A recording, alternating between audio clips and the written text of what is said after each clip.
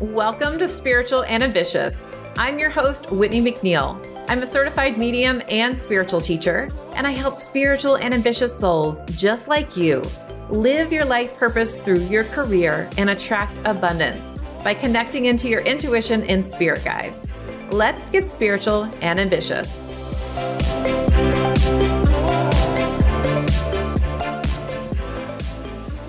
Welcome to this episode of the Spiritual and Ambitious podcast. You are in for a treat today. I'm going to be talking with my host, Leslie Tagorda, all about astrology in your business, astrology and entrepreneurship, and how to really utilize your chart in your business. Now, Leslie is a multiracial brand astrologer, designer, podcast host, author, and creator of the AstroBrand Method. Leslie helps spiritual entrepreneurs and visionary change makers become the luminary leaders they were born to be. I love that. I feel like all the chills with that. As a Hawaii-born Filipino Jewish brand astrologer, podcast host, and author, Leslie uncovered her purpose when a crisis in her business identity led her to her natal chart. It was here, her natal self, that her signature AstroBrand method revealed itself through combining business astrology, branding, and leadership. Today, she teaches astrology in this specific and strategic way to visionary entrepreneurs and change makers globally to help them affirm, embrace, and amplify their star-powered purpose. Welcome to the podcast, Leslie. I'm so happy that you're here. Hi, Whitney. I'm so happy to be here too. My goodness, that bio is a mouthful, isn't it? It is, but I read it before we met. I'm like, I have to read it because it really tells your story. And I just have to jump in on this. You were talking about a crisis with your business identity. Can you tell us a little bit more about how you came to be with astrology? It's the first thing that's really jumping out. Like, I have to know the answer here. Yes. I mean, do we have the scenic route, or do we want like a short, direct route? Well, here's a long story. Here's the thing for everybody listening. We have Mercury and Pisces, right? Both of us? Yes, both of us. Yes. So let's just buckle up because this could be a very long episode. For sure. Well, so back in like 2018, I was going through kind of like a midlife crisis. I didn't know it at the time. I knew enough astrology, but I wasn't like so steeped in astrology. And I had gotten married. I had just had my son at a very kind of late age at like 41. And I was like, what is going on? I had a design business for about 15 years, like doing web design and branding design. And I was freaking out. My clients were not really getting the great results that they wanted. Everything was happening so slow. It was like everything was like pulling teeth. And I was like, there has to be a simpler way. I'm just going to go work at Starbucks, right? Like that's always like the out answer, right? We're all going to just go work at Starbucks because we hate our businesses at that point. But instead of working at Starbucks, I kind of returned to like my passion, which was astrology. And at this time, I'd been in branding for about 15 years, and I've done all like, do these colors, choose these colors, find your values, brand to this, design your logo, all these like really crazy things. But ultimately, we were just guessing. It's like me and my clients were like, oh, well, we like these colors. Oh, we like this font. And I was like, there has to be an easier way. And so when I looked at my natal chart and just like this desperation, like, give me some answers, please. I was like, oh, look, our sun sign, our moon sign, our rising sign, our Mercury sign, all of these planets represented like different parts of our businesses, from communications to values to attraction to leadership to our zone of genius. And it kind of like hit me like this big like aha. I was like, wait, there is a branding framework right here in our natal chart. No guessing.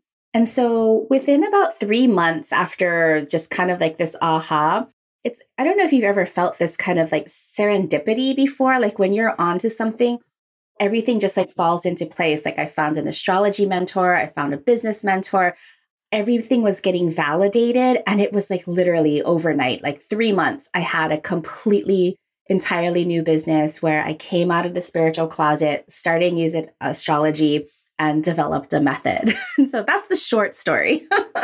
I like that because that's such a great moment when everything does fall into place. It does feel like, oh, I'm being flooded with all the answers. I'm being flooded with all the energy. Yes, it feels like this is the right path. And can you just share with everyone how it felt intuitively for you, just knowing you were on that right path? Like any feelings or sensations like, yes. Yeah. I had been searching and searching. I feel, and that's like the highlight reel of how it happened, but it was really like 40 years in the making, right? To get to that one place of finally finding that flow. But I remember that feeling of flow as things just being so easy and so intuitive, and just my heart was on fire. Everything was like lit up. Like, cause I was like, I wanted to find my own thing. I was tired of like copying and comparing and all of these things. And once I'd found this thing, I was like, yes, that's that piece of innovation that I needed. At this time, I did have like a spiritual kind of practice. I was regularly doing like new moon rituals. I hadn't yet discovered like my spiritual guides. I knew that they were kind of out there, but I didn't quite have a relationship with them yet. And they just kept on like bombarding me. Once I finally said yes to something, they were like, here you go, Leslie. here's the red carpet. I like that.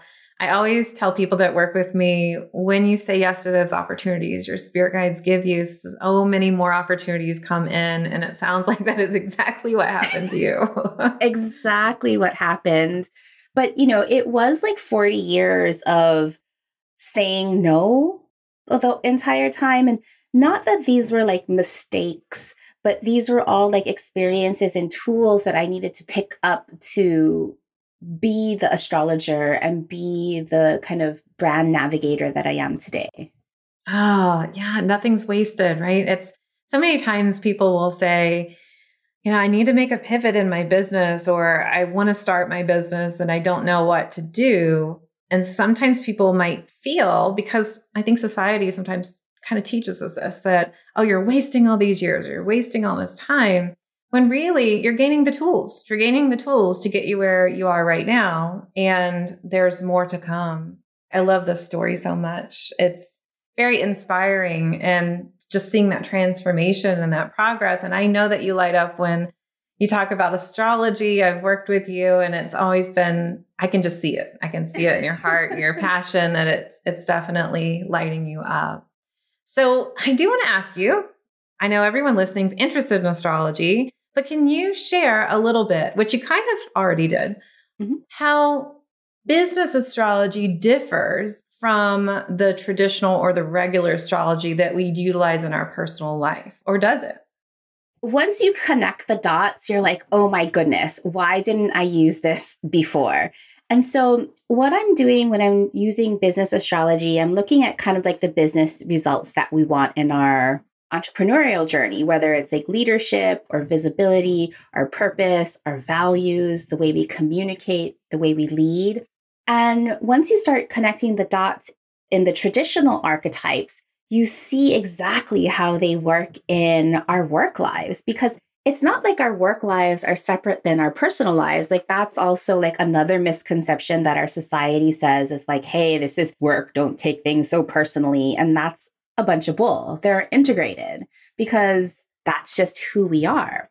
And so, for example, the zodiac archetypes, when we understand those different zodiac archetypes and we understand which of those archetypes need to come through in our businesses, we could even take like traditional aspects of astrology. For example, if we know that Scorpio is the zodiac and the archetype of like sexual reproduction or our sexual organs, and just looking at those body parts, we're like, oh, well, Scorpio is about elimination. And how can we bring, if we have Scorpio archetype in our big three, how can we bring more of that elimination and deep diving into our work? And so it's really just deciding that, hey, I don't have to use astrology just for soul development and finding the perfect relationship, but I can also leverage and use it strategically in my work. I have never thought of it like that, the way you just described it with Scorpio. It was just, yes, I get that. But I also heard you say the big three. And I know my listeners out there are going to say, well, what's the big three? So can you tell us what those are?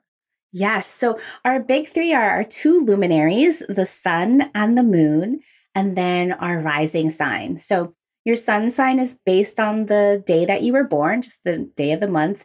And then your moon sign based on the day, but also the time, because the moon can switch signs during the middle of a day. And then the rising sign is the sign that was rising on the eastern horizon from that time and place that you were born. So getting a really specific birth time will help you really define that rising sign. And each of those three really make up that kind of the three pillars or the foundation for you personally. But then when we intentionally tap into that in our work, we all have heard that word alignment or attunement. When we really tap into those three archetypal energies in our work lives, it makes things just so much easier and more impactful. Okay, let me ask you this. What about with your business? How do you determine the date of your natal chart? I know I heard you say birthday, but is there, because I've heard both things, so I want to really get clarity for everyone listening. Would you ever use a date that your business was built or not? So I've heard of different astrologers using the birth date of their business. And my question is this: well, how do you choose the birth date of your business? Exactly. Right? Is it the day that you decided and bought that domain name? Is it the day that you earned your first income? Is it the day that you registered your LLC? There's so many different variables. And yes, each of those are points of initiation that you can glean information from, like as an electional chart, meaning like, okay, money is going to be like this. Visibility is going to be like this. But the way that I was taught astrology, especially as a solopreneur or a founding person of a business, that we always want to align to the natives, the person's birthday, because our businesses are extensions of our own souls. And you can't mess that one up because we've all had our first breath. I like that so much. I agree. I feel like you have to really align with your business. And I just can't imagine building a business that's not in alignment with your purpose and your energy and your chart, like you're just talking about. But what happens when someone doesn't know their birth time? What do you do with that? Yes. Ooh, that is such a tricky one.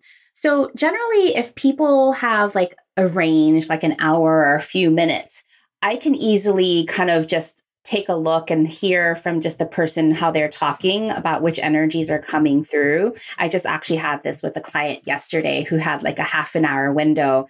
And I was like, you're definitely born on the later side. But if it's a completely unknown, there are astrologers called rectification astrologers. If you know of a really good one, please send them my way, because I get this question all the time. And I haven't yet found an amazing rectification astrologer that I love and trust.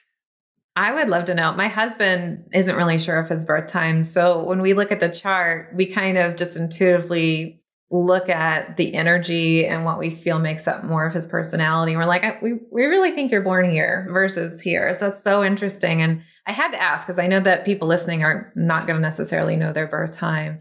But I want to talk more, and I'm going to be sharing how Leslie helped me find my ideal dream client and what that means with an astrology archetype when we come back from this really quick break. As a professional psychic medium, I've done tens of thousands of readings, but I felt a call to move more fully into teaching intuition. But I still get so many requests about doing readings. So while I don't do readings anymore, I have brought in some very trusted colleagues who are now available for live 1-hour readings on Zoom. If you would like to book your psychic medium reading, go to messengerofspirit.com/appointments to see our available readers and schedule your Zoom reading today.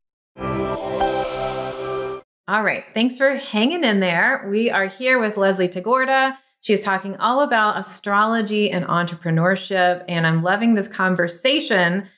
I first learned of Leslie when I was understanding astrology in a membership that I was in. And then I started to take some of her courses. And then I said, you know what?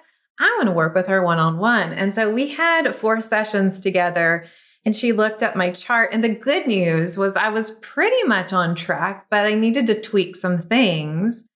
And one of my big questions that I had for her was about my ideal customer avatar, as some people call it in marketing, and what I call it as my ideal dream client when I'm teaching in my spiritual business incubator program.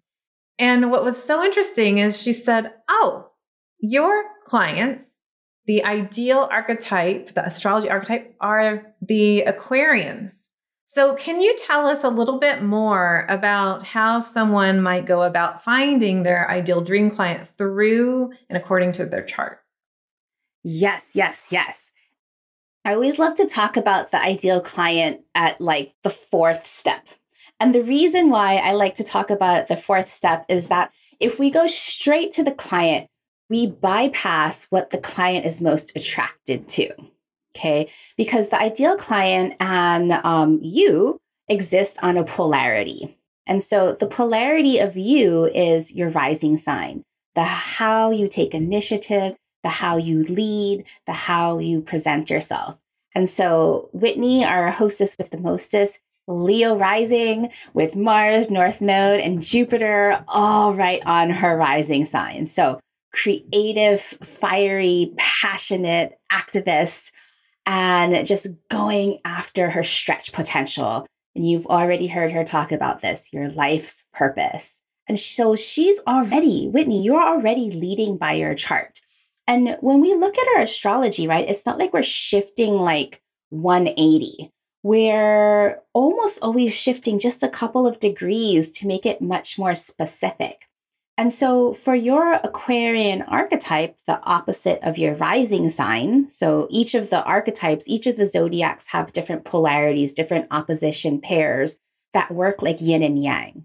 They are so attracted to each other. But the Aquarian archetype can't find or can't be attracted to Whitney until she is like fully radiating her Leo self.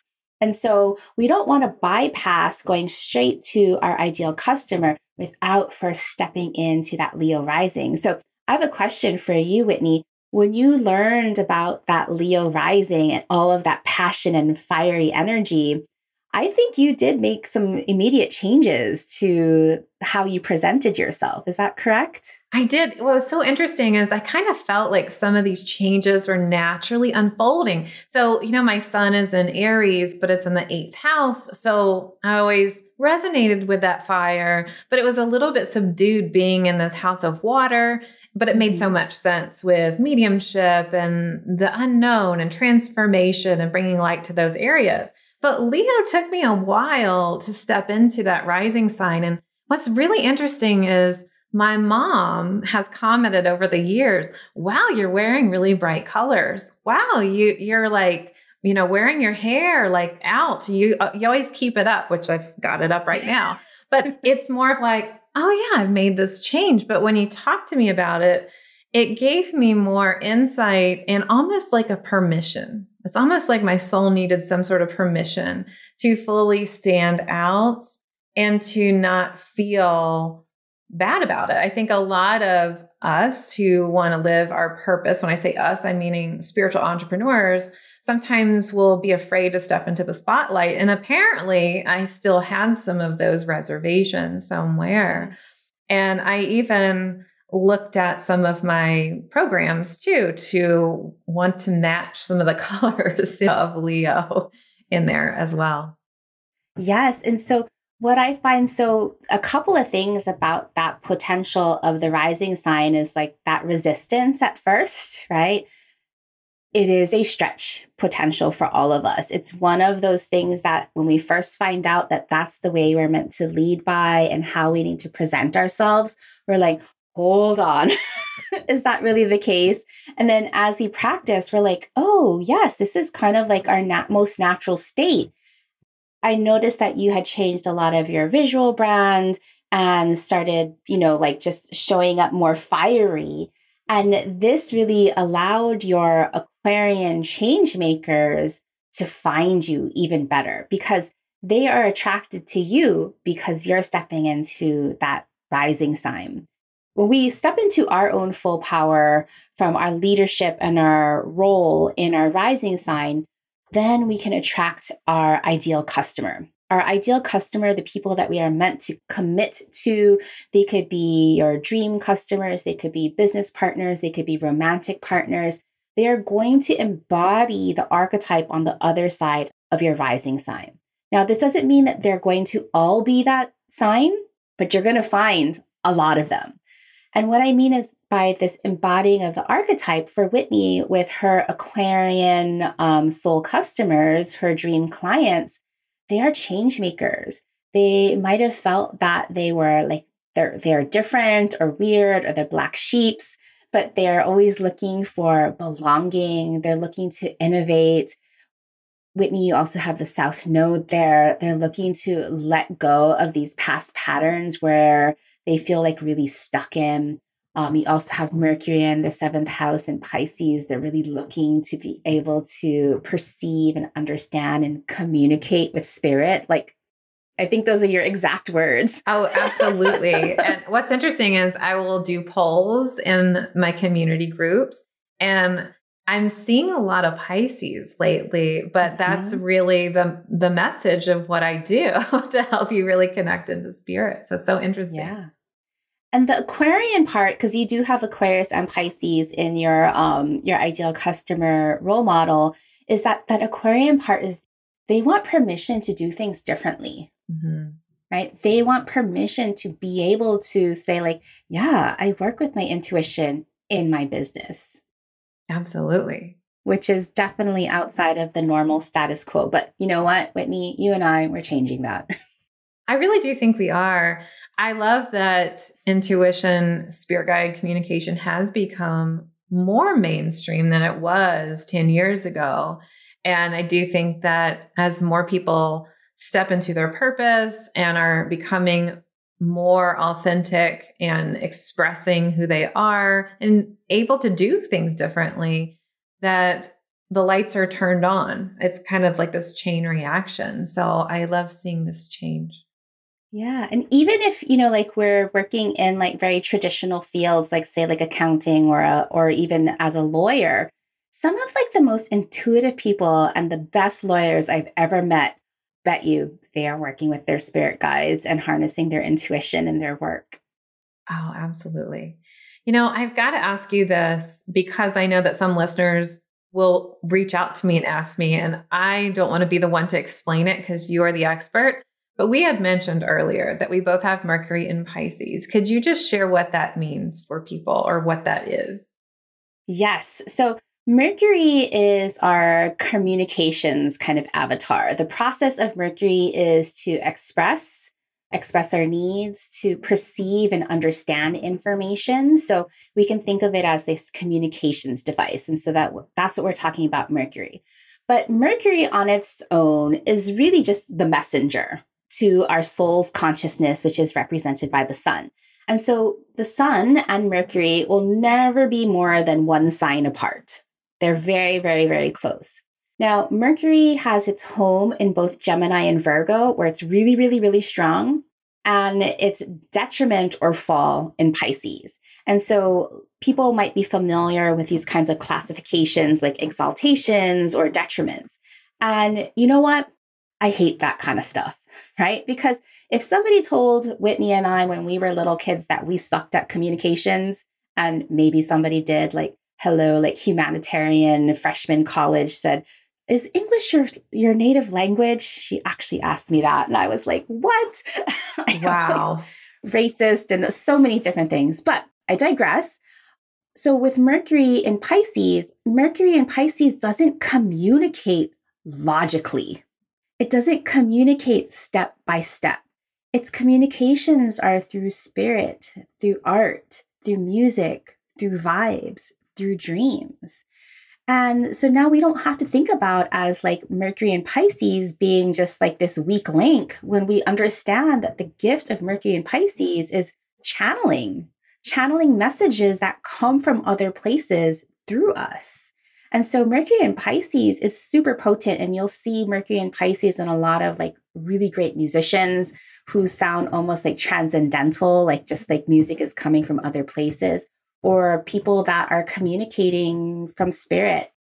What I've learned, and this is kind of a recent tool and skill that I've picked up, is that especially when I'm doing AstroBrand sessions, I'm able to channel through my spirit guides the language that is right for my clients. I love that. I love to understand ourselves more and utilize our positions and our planets as our superpowers, and understanding how to do that. So if you're out there, we'd love to know if you have Mercury in Pisces or what ahas you've had so far. I'd love for you to reach out to us on Instagram, and we'll list Leslie's contact in the show notes, and also my Instagram in the show notes as well. Thank you, Leslie, but I have more questions. Like I just do. Yes. What's a common misconception about astrology that might keep some entrepreneurs or change makers from exploring it? Ooh, yes, such a good question. I'm really adamant about not fear-mongering and not judging using astrology. I've seen clients create these narratives about their chart because some astrologer had told them that they have like bad aspects or hard and difficult things in their chart, that then they stop seeing the gifts that actually happen in their chart. Or people start fearing planets like Pluto or Saturn because things are going to be so challenging. And I really want to reframe all of those narratives, because I don't see things in our chart as inherently bad or good. We can decide to use challenging, quote unquote, challenging aspects because they have tons of potential and energy in them. Whereas easy aspects, if they're unrecognized, they go wasted and unused. And just like the power of Pluto to transform and intensify, and Saturn can turn doubt into mastery, it's just about reframing and having a new language around these archetypal energies. And so that's just kind of from like the natal aspect. And so natal aspect, I mean like the energy that you were born with. And then on the other hand, there's also the astrology and kind of the climate of the here and now, called transits or collective astrology, just where the planets are here and now and the kind of influence they have on us little humans living here on Earth, right? So most of us have heard about Mercury retrogrades, and most of us have been fear-mongered out of Mercury retrogrades, going, oh my gosh, the sky is going to fall and everything is going to mess up. Don't start new things on Mercury retrogrades and all of these other things. And yes, some of those things are true. But when you are prepared for a Mercury retrograde, when you understand the energy that is coming to play, then you can really work intentionally with that Mercury retrograde for some amazing results. And so it's more about understanding the energy. Like Whitney and I are just talking a little bit about a monsoon that is approaching. And so you're not going to be wearing your suede shoes out into the monsoon. But if you know that monsoon is coming and you're ready to play with that energy, you're going to have your galoshes on, you're going to put some containers out to collect some rainwater, and you're going to do the work that really makes the best use out of that monsoon. I like that example. That's really helpful. I also love how you can utilize these energies in a positive way. Saturn is in my second house. And so I've always been kind of taught in a way to fear that and somehow. And I like how you look at Saturn as mastery, which is so beautiful. And it makes so much sense. Yes, Saturn has a really bad rap, especially I think one of those transits that we know about is like the Saturn return. When Saturn returns to its place in your birth chart around the age of 28. And it's that kind of maturation when we're leaving our youth and going into our adulthood. And this is really where we get to master our own being and learn who we are. And imagine if we never had that Saturn return, if we never really learned who we are, and we continue just going about kind of the follies of our youth, where would we be? And, for you, Whitney, Saturn's so important because it's conjunct your moon. And so this gives you a lot of boundaries and containers in your intuition and your emotions that you're really able to make whole and kind of crystallize how you connect to your emotions and your intuition. And it's of extreme value for you being in that second house. Thank you. I love this. Well, I have a question for you. Since you're on the Spiritual and Ambitious podcast, and we talk about entrepreneurship, how does being spiritual and ambitious show up for you in your business and lead you into a more aligned path with your spiritual entrepreneurship? That's such a good question, because I was in the spiritual closet for so long. So I think once I finally decided to not give an F about what other people thought, that I could just really come out and talk about new moon rituals, talk about astrology and how I harness astrology in my work, people got really, really curious. And I've been doing this, astrology and new moon rituals for over 7 years. And I love seeing how this has gotten wildly popular and how so many people are really, using tarot cards in their consultations and planning their businesses according to astrology. It just feels so wonderful to be one of those trailblazers, giving permission to others to use their spiritual tools as, strategic tools in their work. Yes, absolutely. I really feel that the more we utilize these spiritual abilities, that more business opportunities to open up, and it really opens up doors. And just the more that you're yourself, which I just heard you say, and the more you started to really share and shine, the more people became curious. And as you stepped into your power and most likely your rising sign, right? Yes. You had people come in. Yeah. Yes. And the other thing I think is it makes things so much more easy, right? There's still really great places for analysis and strategies and learning all different tools for technology, having these very pragmatic tool sets. It's really important to know those, but we can go on and picking up all of these different strategies that may not work with us or work for us. But when we start to really harness our spiritual tools, whether we're connecting with spirit guides who are showing us easier ways or co-creating with us, I'm trusting that the spirit guides will put the strategies that I need in front of me and making my path a lot less difficult. That's so beautiful. Thank you for sharing that. This has been an amazing conversation, and I know that everyone listening wants to learn how they can work with you. So how do you work with clients? Yes. So I work with clients in a number of ways. I offer astrology and entrepreneurship trainings. I have a bunch of trainings from learning how to read your natal chart to positioning your business for work, and then also how to use Chiron, the wounded healer, in formulating your offerings. And then I also work with clients one-on-one, just like how I did with Whitney, where we go through in 4 sessions your entire chart to really position your business, figuring out the right messaging, talking about your ideal customer, and really pinpointing your zone of genius and the archetypes that need to come out in your own business.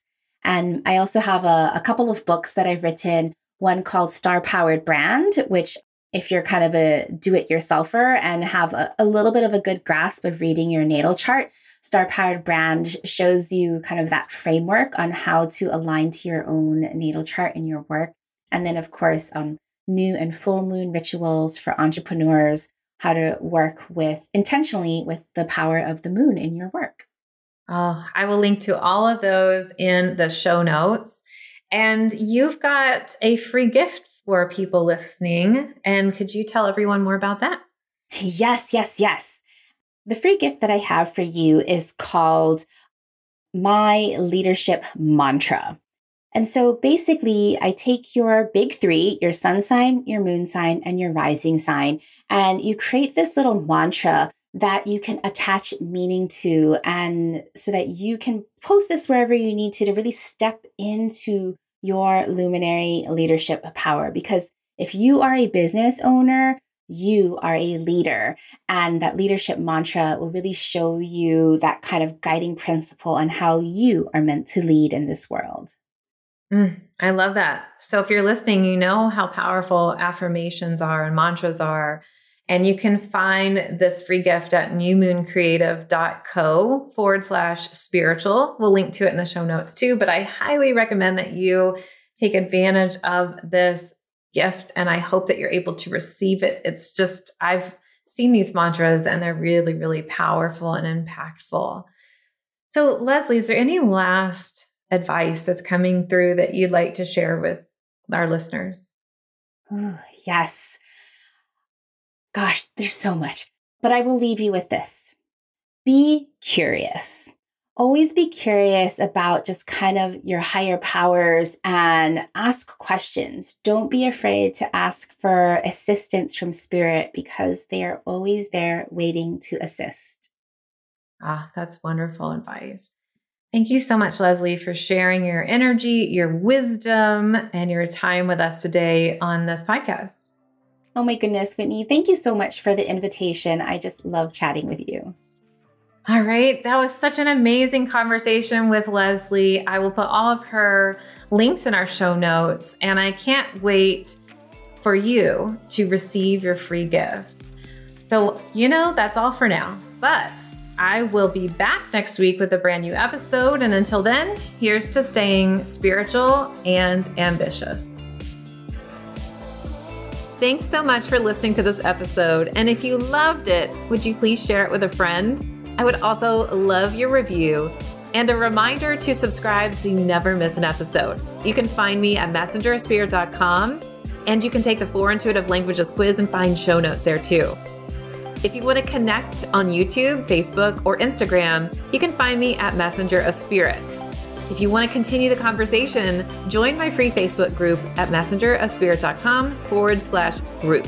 I'll meet you right here next week. Here's to staying spiritual and ambitious.